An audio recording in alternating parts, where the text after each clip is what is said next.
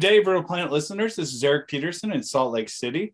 And today it is my honor to be joined by one of my favorite vocalists of all times, Terry Ilous. How are you doing today, Terry? Hi, how are you? Thank you so much for having me. I appreciate that. Of course, it's my pleasure. Where are you joining us from today? Somewhere in Los Angeles. Nice. Good for you. My next question is, how are things down there?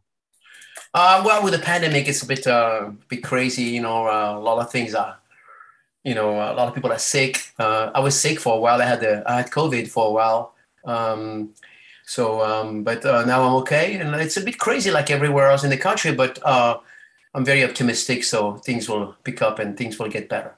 So you don't have any side effects from it or anything? No. Good. No, good. thank God. I'm vaccinated and I get the booster. So Good. that was very. I just had a flu, a really strong flu. Okay. I was very tired. I have to be honest with you. The big thing is I was extremely tired. I couldn't believe how tired I was. I couldn't even work out or anything like it. But other than that, I was okay. Good. Yeah. Good. Grateful to be here. Yes. Yes, we all are.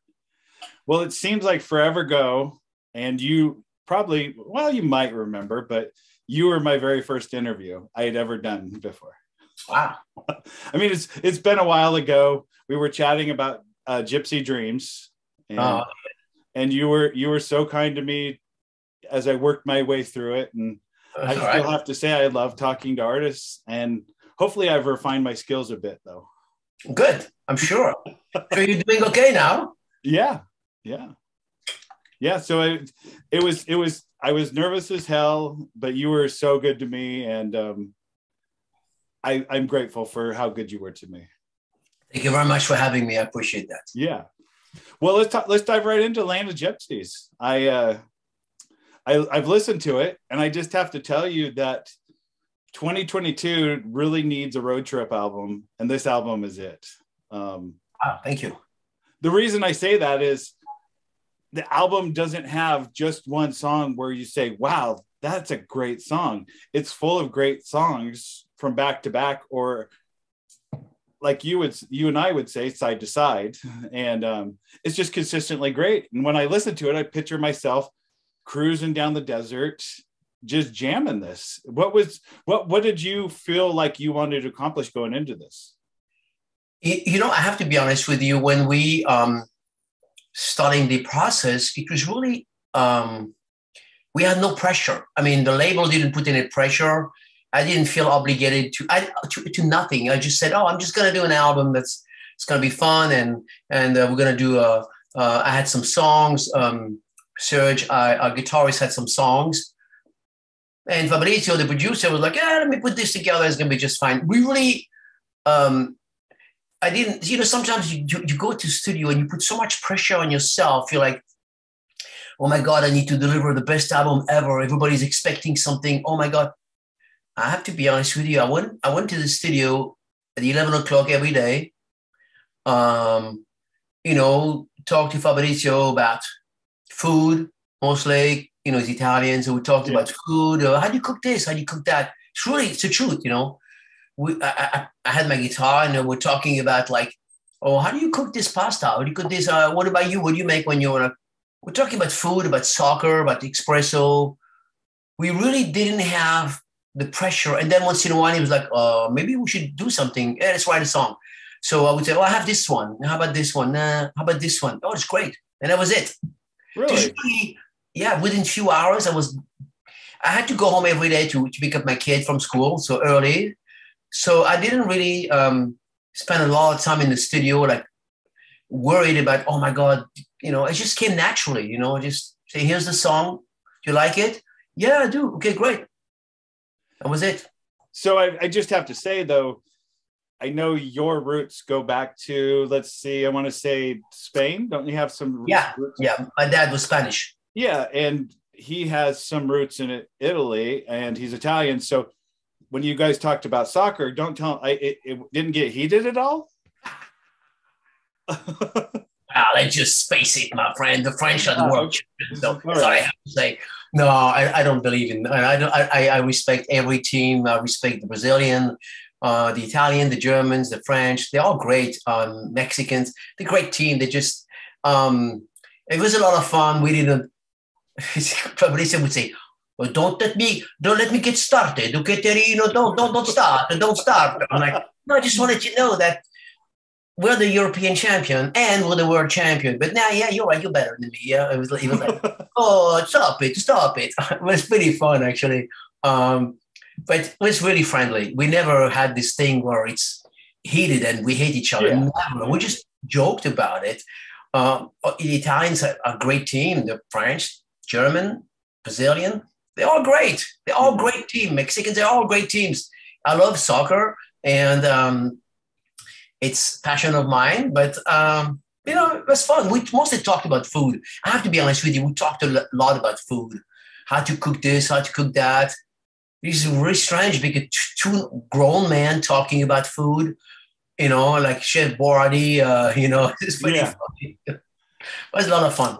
So when you went into this, when you were recording it though, the label knows you from your previous work with XYZ and stuff. They didn't have a sound that they were looking for you. They just said, here you go, do it. They give me carte blanche, meaning they said, wow. What do you want to do? I said, I'll be interested in working with the Frontiers as long as I can do what I have in mind, which is a 70s kind of album, something I've always wanted to do. I grew up listening to Humble Pie, Steve Marriott and early Foreigner and early Deep Purple, all that stuff. And I said, this is what I want to do. I don't want to do an 80s album with the big backup vocals, big production. I've done that. I'm not interested in doing that. You have other great bands that can do way better than myself because they feel it. I don't feel that kind of thing anymore. I don't want to talk about strip joints and everything. I'm not interested in doing that. I don't go to strip joints anymore. Yeah. I'm a dad, so I says, I'm not interested in that, but I still want to rock. So they said, okay. And then they put me in touch with Fabrizio, the producer, who immediately understood the vision. And they said, yeah, I got the perfect musicians for you. And that was it. Because when I listen to the album, I get a Foreigner, Deep Purple feel to it. I mean, it has a lot of those songs that Rescue Me and An Ordinary Man. And I mean, Long Summer Day, man, I love that song. I wrote that song. Thank you. I wrote that song for somebody else in 2010. And I had it in my hard drive since 2010 and didn't know what to do with it. And it was actually probably the last song the last song was Rescue Me. The one before last was this one. Fabrizio said, do you have another song? I'm like, I might. I played that song and he said, oh, I love the guitar. I love the melody, how you went. I'm like, oh, really? I said, yeah. He said, okay, well, here it is. And then I talked to JK, my partner. And JK immediately said, oh, I have a great idea for lyrics. And I said, all right.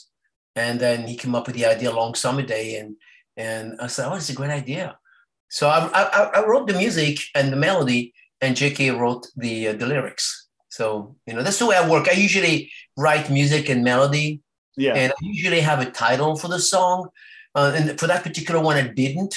But usually I have a pretty good idea of the melody and the arrangement. What I write, I know pretty much the arrangement. Of course, I'm open to suggestions, but I usually have a pretty good idea of what I want to say and how I want to say it. And then I usually work with JK, a lyricist, or Pat, a great lyricist. Yeah. I like to collaborate. It's a good thing to collaborate, Yeah. Oh, yeah. I mean, I always say I love collaborations, especially the one reason I really love collaborations is because they introduce you to new artists. You listen to somebody and then you hear them collaborate with somebody else and you might not have ever heard of that person. So you go listen to what they listen to and you go, wow, this is really good stuff. Yeah. Especially, something working with, I have a European phrasing, which is a bit different as a singer than American phrasing. Mm-hmm. I have a blues type of phrasing, which is very laid back. I don't always repeat the melody twice the same way. because that's the way I listen to Steve Marriott and I listen to those kind of singers, Paul Rogers. They never really had this per se kind of melody that would be, repeated all the time, exactly the same way. When I worked with JK, my lyricist, JK, it's more, it's American, of course. So he said, no, you got to do it this way. It's got to be the same thing all the time. And I compromised. I'm like, all right, I'm game. Let's do it. Because it's writing is about compromising.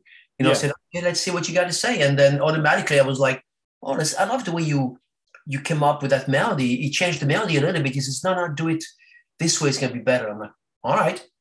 And then he worked with me and, here we are today. That's really interesting because if you get set in your way, sometimes it's good to break out of that to help you yourself discover new things that you might not even have known.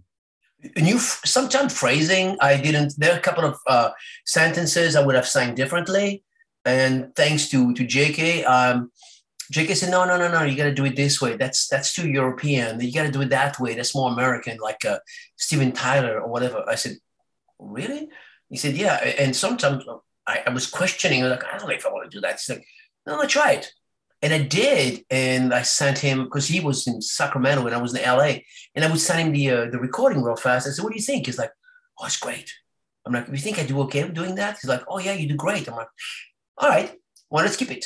And Fabrizio was always like the referee. He was like, nah, yes, no, it was a great referee. Yeah. So it was great working with him. What about the other players in the band? I mean, how did you recruit all these guys? Fabrizio is the glue behind the album. I gave him a lot of credit. I wrote most of the music, of course, and Sergey actually came up with some great songs as well. Okay. And JK did the lyrics, but the glue was the producer who actually introduced me to Sergey and introduced me to AJ, and I knew Eric Ragno, of course. But he's the one who said, let's put this and that and this and that. He's he had a vision. He's a great producer. So he's a very easy producer to work with. I've worked with many producers, and he was by far one of the easiest one to work with, And it was, so you guys actually did go into a studio and record it, because it seems like a lot of people now are just doing stuff from their home and then sending it all in and combining it. I have my own studio where I only record vocals from my house. I don't record drums, but Fabrizio has his own studio, and he can record drums, guitars. It's a real big recording studio.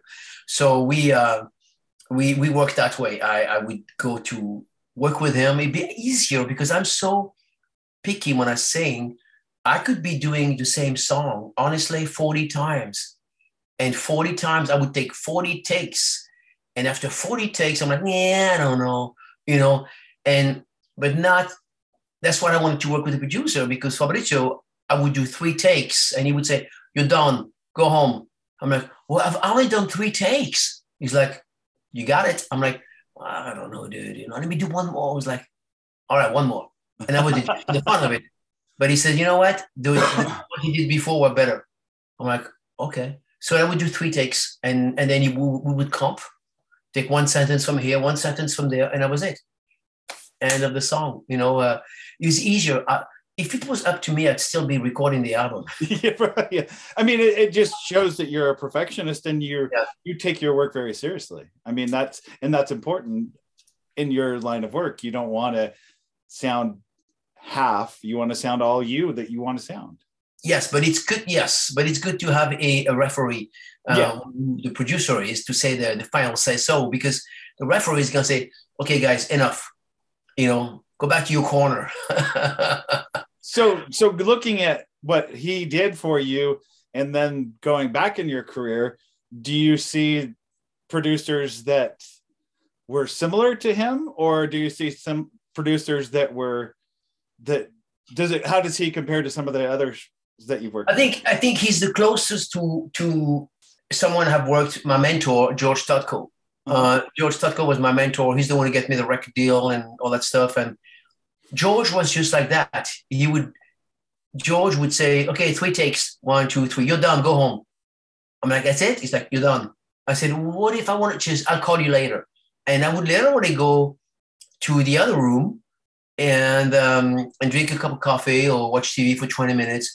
And then George would come and say, come in the room, listen to that. I say, okay. He would come to track and I say, what do you think? He says, well, we got it, except that line you got to redo. This one sound too French. He would always say that. This one you can do better, and that's it. So we do all right. So we do the thing, and so Fabrizio is the closest thing to George Tutko. It doesn't mean the other producers were no good. By the way, I worked with great producers. I worked with Michael Wagner, who was a great producer. I worked with Nick Kernan, great producer. Don Dokken, great producers. And I worked with other producers in my life, you know. But as far as that particular album, this particular album, I think the closest thing was George Tutko. You know, I would say, you know. I have the pleasure of working with one of the most amazing producer in the world, Giorgio Moroder, who produced Donna Summer and so many huge bands. I mean, so I worked with him, and it was actually easy. I just did my take. He's like, "Great, you're done. Go home." I would say it same way. Like, okay. I mean, that's interesting to know. Never have been involved in something like that. To know that producers have a certain way that they want. They know their vision and they know your talent, and so they know when they've got what they need. Yeah, I've worked with producers, for example, that for voiceover or for jingles that I've done, whatever, or songs that I've written or sang for movies. Producer would say, okay, well, that particular line, I want you to do, for example, I say, you want to hear, yeah, okay, so I would do that. Now do again, and then change that line to, whatever, I'm just making this up, you know. And I'm like, it would take the fun out of it. I was like, oh man, really? You know? And but the result was good also, you know. I don't blame them. They had a vision, you know. I'm more of a freestyle type of singer, meaning I go in the studio and I feel the vibe. It comes natural to me. I'm not like, I don't overthink things. Oh my God, I got to get that note or whatever. I have no idea what I'm going to do when I go in the studio. Most of the time, I don't even have the lyrics in front of me. Most of the time, I'm like, oh, gee, I need to write the lyrics real fast. So I call Jeff, hey, just write the lyrics. And most of the time, I'm like, oh, okay, this one, that line doesn't work. Hey, Jeff, just change that line, doesn't work. You know, I remember going to working with Michael Wagner. When I arrived at the studio, Michael said, okay, let me see the lyrics. I'm like, I don't have them yet. He said, you're telling me that you're going to start recording in 3 days and you have no lyrics? I'm like, nope. What are you going to talk about? I'm like, no idea. And he said, I've never worked with anybody like that in my life. And I'm like, when I work, I don't know. I like pressure, or I'm going to go in my room and I'll get them. And that was it. I would get the job done. But producers are very important. They really can make an album way better, or they can actually trash an album. Seriously, you know. So producers choosing the right producer is really, really important. Yeah. So based on all this that we've talked about and the success of this, is it something you would like to do live?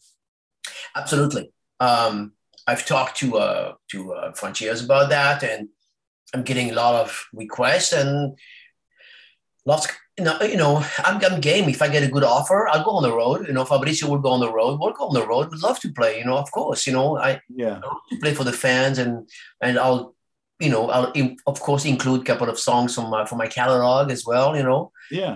You know, maybe some XYZ or whatever. You know, but absolutely, I'll be looking forward to doing more dates. You know, with that particular. You know, that would be fun. I would love to see this live because it has. I mean, as good as it sounds on album, I can't imagine how it would sound live, because it would just, there's so much guitar in it and there's so much vocally in it that it seems like it's meant to be live.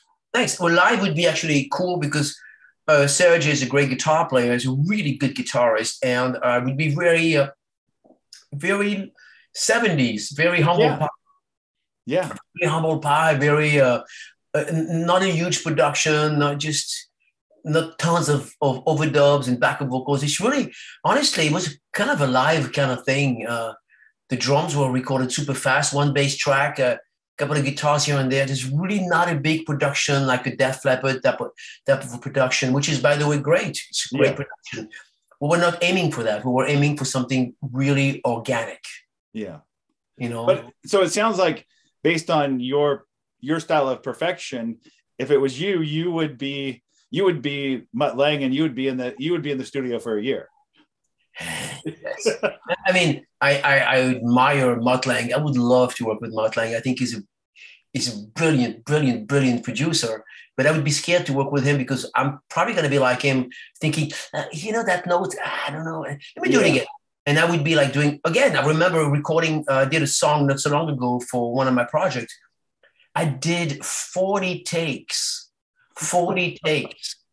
And after listening to 40 takes, I'm like, I was completely out of it. I'm like, I don't know if it sounds good. So you know what I did? I erased everything. Wow. Everything. He didn't even bother listening to the. I'm like, I'll come back tomorrow. The next day, I did the same thing. I did maybe 20. Finally, I called a buddy of mine, Tony Phillips. I'm like, Tony, I'm lost. He's like, let me hear what you have. He's like, you're done. Don't even touch anything. You're done. I'm like, you think so? He's like, oh my God. I was like, yeah, the first take is the best one. I'm like, oh, okay. So we ended up keeping the first take, the very first one. Wow. Actually, almost from beginning to end. We just changed a couple of lines and that was it. So moving on, I just wanted to ask you about XYZ and what's happening in that realm of your life. Yeah, Pat and I have written a bunch of songs. They're ready to go. We just we're looking for the right label to actually distribute the stuff. So there's no more labels like back in the days, like CBS, MC, Capitol Records, and rock is very different nowadays. Labels don't want to pursue rock unless you're like a major star. So, and even that, nobody buys anything. But I wouldn't say nobody buys. I wouldn't say that. Fans are there. Yeah. The labels are not there anymore. But fans want to hear music. Fans want to go to concerts. Fans are there. There's no doubt about it. It's just the labels are no longer supporting our kind of music. Yeah. So I'm grateful to be doing an interview with you. I'm grateful to be doing interviews with all those journalists and having people like yourself giving us the nods, giving us credit. I'm grateful because you are helping. You are helping us a lot. You're helping the fans and helping the artists. So thanks to you. So you guys have M3, correct? You're playing M3 this year. Yeah. And then do you have any other dates?